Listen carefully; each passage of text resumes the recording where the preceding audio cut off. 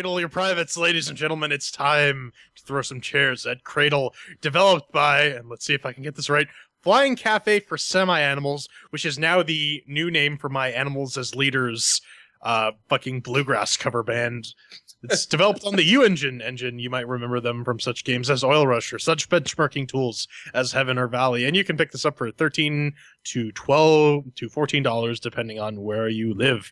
And what is it? Cradle is something that makes Pedro cry tears of sweet, sweet sadness, where your sci-fi first-person view designed for players to explore the surrounding world. The story is built around the sexual relations of a protagonist and a mechanical girl who by quick fate find themselves amidst a desert near Ulaanbaatar, my favorite place in Mongolia. So it faces the CHAIRQUISITION. The CHAIRQUISITION is 1 chair means that it's garbage, 2 chairs means that it's meh, 3 chairs means that it's pretty good, 4 chairs means that it's awesome. Also got a categories of Doom mixed with the working shiny sounds, controls, and fun. So let's take a trip to Ulaanbaatar and see if this game makes with the working then.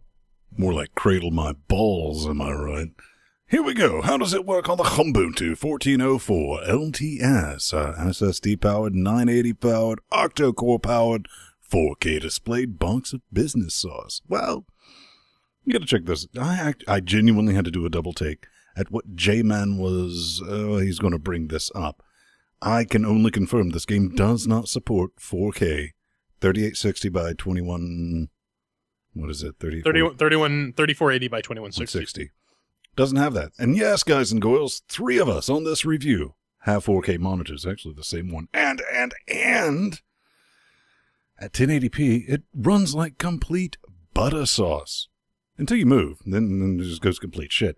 And did I mention that it refuses to work with Steam Overlay? This is brilliant. I mean, I couldn't get the FERPs. Now, admittedly, I was not running the recommended Ubuntu 12? Really? Did you build this on that? Wow. Because Ubuntu 12. Yeah, Yes. I was like, well, I'm not getting my FERPs and all this business. I was like, well, okay. Well, I'm going to hit Shift Tab and, see if anything shows up there. And Lord, did that happen. It went into like the spinny nightmare and it locked my screen up. Couldn't do anything. I actually had to resort to the good old-fashioned Control-Alt-F2, drop to fucking TTY, top, find process, kill 9, then Control-Alt-F7 to get it back. First time in a long time that's ever happened. But outside of everything else, it did mostly work. Just, if it's... Just don't hit Shift-Tab. I'll give it 3 shares. Yes, when I was setting up this game to play through it for the first little bit, I figured, well, let's crank everything up to max. And it has some weird-ass resolutions that it supports, but it only goes up to, I think it's 2.5K or something like that. So there is no 4K, so I decided to stick this on 1080 because that's the other native resolution that this monitor supports. And you know what? The fact that it has no 4K option is probably for the best considering how shitty this thing actually runs.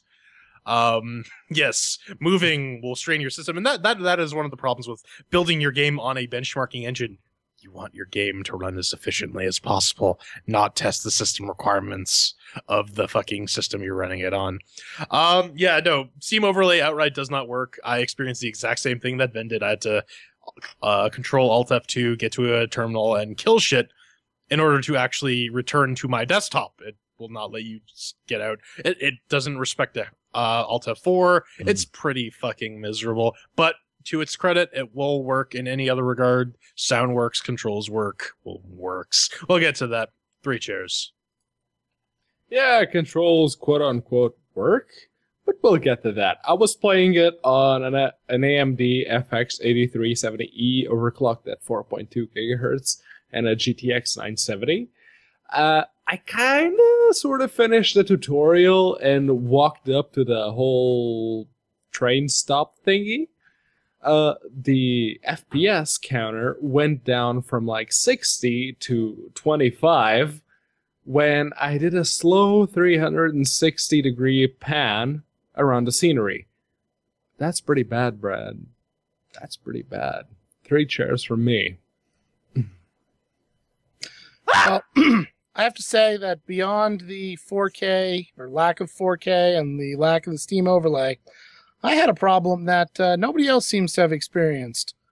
Where I bought this game the day that it came out, and it actually worked okay. But at some point they updated, and their update, quote unquote, caused the game to basically freak out after about 5 to 15 minutes of play, where it would go from, we'll say 40, 45 frames per second down to 5 and just become completely unplayable.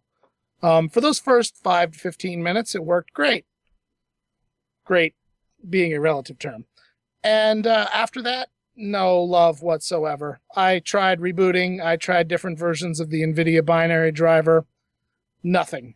And I've been waiting patiently, desperately, for another patch, and I don't think I'm ever longingly gonna get it. even. Longingly for sure. What type of calculator were you running it on? Oh, on the 780 Ti, which should certainly have enough muscle. With a, to handle what, this game. 1080T Thuban? Yeah, with AMD X6 Phenom 2 Hexacore 1100T. All right. I forgot to mention my system requirements That's too, why I but was Paige, bringing it up. How many empty, give them the chairs? chairs. I'm going to have to give it 2 chairs because it works at first, and then it doesn't work, and that ain't okay. All right, fascinating. Yeah, I run the AMD 1090T and the GTX 980. Mine's the weird hybrid between Ven and MT systems. But anyways, that's 2 chairs for mix with the working. Up next is Shiny and Sounds. Ven, tell us about the pretties. You know, they spent some proper time on the sounds, and, you know, genuinely good on them. It's borderline amazing. I mean, orally, I just really dig it. I mean, it's a nice bit of kit. And it looks nice. It looks really, really nice. Talk about cohesive art design. This has it in spades. And it really brought me back to, even though it's in a 3D environment, of like the late 90s journeyman type moving around not frame by frame, but scene by scene with interactive movie objects put in that business. Frame by frame. But hey, look, oil rush water. It's been a while since I've seen that. Well, that's because it's an oil rush, and they didn't really change the water effects at all. I was like, I know that water. Will it be my friend? And it really wouldn't. But I did feel like something was genuinely missing in the visual department. And I was reminded by that every time I looked at a tree, because it was forgetting to render branch organs. It's like, you need to pick this fruit. Like, you mean that random piece of red stuff that there's like a big branch, but it's just kind of hanging in air? Is like a visual aesthetic? I don't know, let's go check some. It's suspended by leaves, man. It's suspended by moon Anti-gravity magic. fruit. All I can say, because I went and found some actual video of this. It's like, it's supposed to be there. How do you have rendering issues on like the most vanilla 1404 LTS with a 980 running, you know, the NVIDIA drivers? It did have that issue, so I'm going to knock it a chair for that. But again, these sounds, I mean, the soundtrack for the game, I don't even know if that's DLC. I would almost suggest if it is, pick it up. And visually, I mean, the outside world's kind of but every scene, you know, when the amusement park or like in your house, I mean, it's detailed as fucking old. Nah, I did enjoy that, and I respect that. Good work done. 3 chairs. By the way, Anti-Gravity Fruit is the new name of my Electric 6 electro cover band. No one cares. So there you go. Anyways, it's unengined, so it's mixed with the pretty for sure. I mean, if you've sat through the Heaven or Valley, or they had like a forest one too. The benchmarks, none of this is anything new or mind blowing to you. So I don't know. Like the soundscape is fairly well designed, but it's just kind of there. I find that I just sort of start ignoring it when I'm focusing on some of the, let's call them puzzles, when they're next section. I mean, everything looks really nice until you get up and close. Like, especially the objects you can manipulate, they look pretty crappy when you hold them right up to your face. I mean, it looks good. Like, as I said, it might have blown my mind in 4K, but of course, we'll never know. So I'll give it 3 chairs. Yeah, the tutorial looked nice. If I don't know. Going through the whole thing, it felt kind of hand-holdy, ironically speaking, because, well, I'll tell you about it in the control section. But the sounds, they were there, but they were nothing to write home about. Honestly, okay, full disclosure, I didn't play a whole lot of this game. I'll tell you why in the next section. But it didn't look anything out of the ordinary, so I'm going to give it 2 chairs. I'm going to have to say basically the same thing as Ven. The game has a very nice art style. The modeling is all very well done. The geometry is nice and smooth. There aren't, tons of sharp faces and edges everywhere. You go outside and there's just big sweeping fields full of grass everywhere. Good sound design of, the breeze blowing through the fields and fire crackling in the furnace, and well done. And they also had a very nice kind of muted color palette on everything that gave it kind of an old, worn look, which I really enjoyed. Can't give it 4 chairs, but 3 chairs seems pretty fair. Yeah, no, the color palette, MD, you bring up a very nice point, a very good point, is that it is actually very nice. Everything looks all authentic and whatnot. It's 2 chairs for the shiny and the sounds. Up next is Control. Ven, yours is going to be quick. This did not work with my racing wheel. How dare it? Well, neither does Dirt 2, so... Oh, fair point. Zing! L.G.C cares. To our friends at Virtual Programming. I didn't expect much from this. I mean, it's your WAS layout, shift runs, space jumps, your gerbil, that works.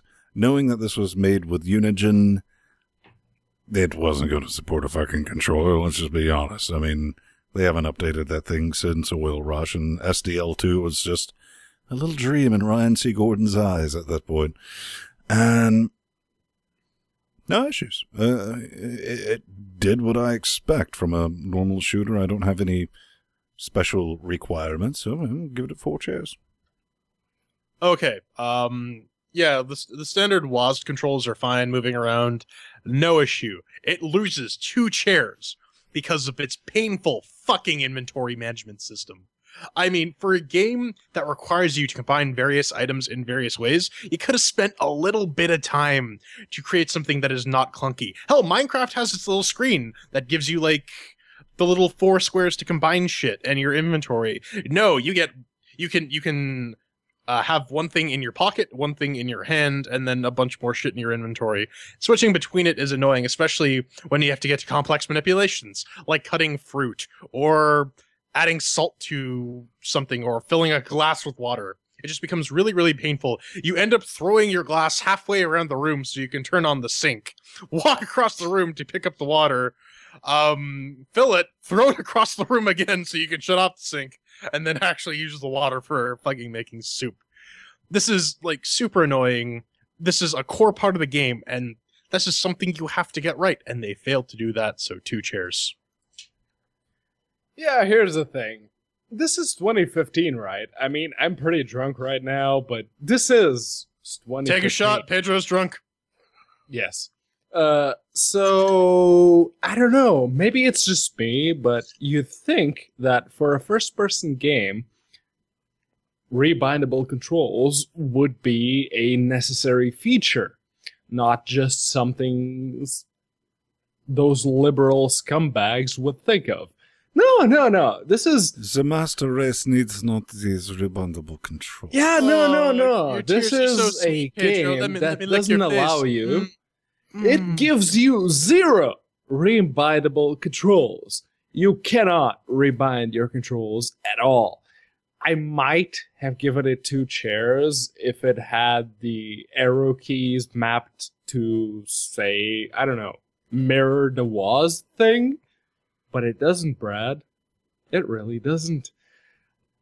I will not. I refuse to play a first-person game with WASD when I have to have my hands cramped together to use the mouse on my left hand and the WASD with my right hand. It's not nice. And not only that, but I don't exactly have symmetrical hands, as you could see. So, yeah. How many chairs does it get? I refuse to play your game. 1 chair. Well, this game suffers from what I would call gravity gun syndrome, where you pick up items and instead of, holding them in your hand in front of you, they just kind of float there. Like you had zapped them with the gravity gun and were getting ready to shoot them across the room. And when you pick it up, there is no way to rotate it. So you want to put the pot on top of the furnace, but the pot has somehow bumped into things and gotten turned sideways. Yeah, just throw it across the room and go pick it up again, and hopefully it'll have landed flat on its bottom, because otherwise you have no way to reorient stuff, and it's super annoying. 2 chairs. Actually, MD, just as a point, you put the pot on the stove by picking up the pot and then left-clicking on the stove. Everything is context-sensitive, which again goes back to the shitty inventory management system. But anyways, that is 2 chairs for controls, and our final category, fun. Ben, did you have fun with this game? I don't think Ladies so. and gentlemen, boys and girls, if you're still around, still awake, hey, look, I'm back. Wake back up. This is going to be a brilliant thing. This is Myst 3D, genuinely. But ironically, Myst was composed with HyperCard, not really a game engine. And in 2015, this was composed with Unigine, also not really a game engine. This is what I like to call a scrapbook game, where you spend a big chunk of time just collecting bits of story. Unfortunately, this often involves picking up and moving shite. Only Frictional knows how to do that properly, son. Just leave it to the pros on this. You're not going to do it right. The random block game aspect of this bullshit can eat a ginormous bag of floppy dicks. And there's nothing wrong with eating a dick. But a bag of dicks, that's just being greedy. Let's just keep that in mind. I kind of lost interest after about an hour. And I sit down 3 times this week. Just like no distractions, cut off all the things. Put the headphones on. And it's like, Vin, there's got to be something to this game. There's got to be a redeeming quality to it. And really can't say there is. Brad, I ended up losing interest. I mean, I think I got like 64, 65 minutes into it combined. And then I was really forcing myself to play something that, I didn't sit down and was like, I hate this genre, whatever the genre is supposed to be. I didn't. I was like, oh, it's an exploratory game. I like these sometimes. But here's the big kicker. Even after this one on, I was like, well, maybe it's going to get better after the first hour. Because there are some games like that, gentlemen. And you kind of got to push through that bit. Then it gets good. But I read endless complaints about how the game just stops. Not really an ending. It just nopes. And everyone's like, where's the fucking popcorn, Brad? And the general consensus is, well, they fucking kind of ran out of money, put a fucking bow on it, and shipped it. So I'm very disincentivized to continue playing. It's not horrible. It didn't give me any type of venereal disease, so I can't give it 1 chair. I'll give it 2, maybe if you pick it up on like some 75% off sale. It's a good learning experience of how poorly Unigine runs on modern day systems. Yeah. So Myst is very much an apt comparison for this, but when I was playing Myst as a child, this was on my therapist's old computer in his waiting room while I was waiting for him to get done with his previous patient so he could dig through my mental problems and not really chance. But I didn't know you went to Subway. Oh, wait, never mind. I did go to Subway. That pizza footlong / Paxil mixture really fucked me up. But anyways, chicken teriyaki. Instead of distracting me from waiting for a doctor, this just made me bored and realize I have better shit to do with my life. It is very much one of these click all the things with all the other things games, and then click on more things. But again, the fucked up inventory management completely makes that a miserable experience. Making soup, my god, that took me 3 attempts, and by the time I got to try and find Jordan, you need to stick to talking about the game. The game? Yes, your first goal in the game is to make soup. Good luck with that. You can walk around and explore, and like the scenery is gorgeous. Like the sort of abandoned techno apocalypse thing actually looks pretty cool, and it tickles that part of my brain. But it's not enough. The performance is just crap. It makes the entire experience painful. It puts the lotion in the basket. One chair. Yeah, so I made soup, and contrary to what Vince said, I really didn't see a hook to this game. I didn't play past, walking all the way up to the train stop thing. I refuse to play elitist/fascist games that assume that everyone is right-handed or has two symmetrical and functional hands. That's a really bad move in 2015. Everyone's a special snowflake on the internet, in case you haven't realized. And you want to be one too. Yeah. Want to know what the best part is? They're ignoring everyone who points out the fact that you can't rebind the controls in the game. You go to the Steam forums and you look up controls.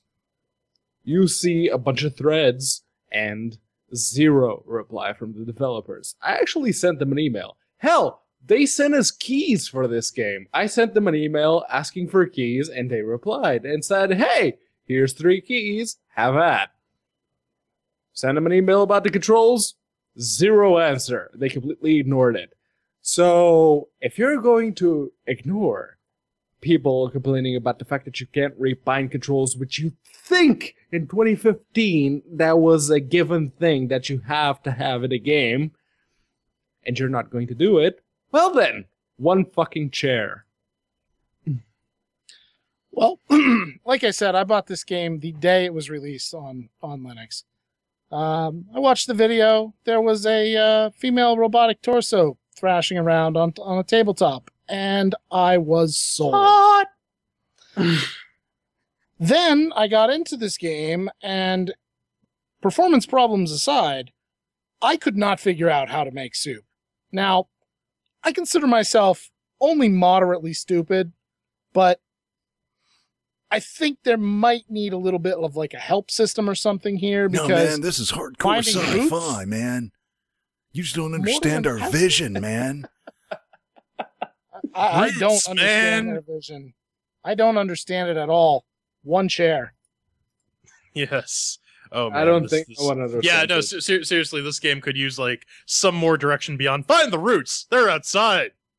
In this massive world you can explore. All right, so that's one chair for fun, and that tallies up to one chair for Cradle.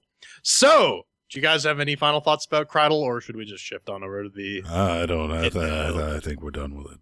All right. I really wanted to like this game. Yeah. I really, really did, and it let me down hard. I mean, really I tried to like it like 3 times in a row, and I actually liked Myst. I liked Myst a lot.